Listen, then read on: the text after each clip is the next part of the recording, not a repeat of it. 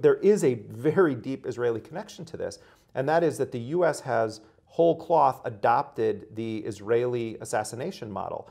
You know, in the 90s, Israel began very openly and proudly bumping off people, Palestinians, who they considered to be either too popular of leaders or they accused of being heads of terror cells.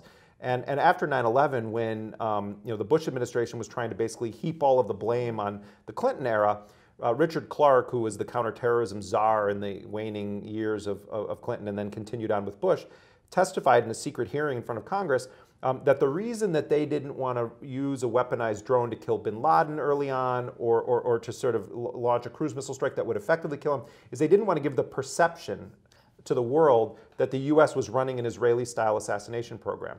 Fast forward to the middle of the Bush administration and then the Obama administration, we have become the Israeli assassination program across the globe.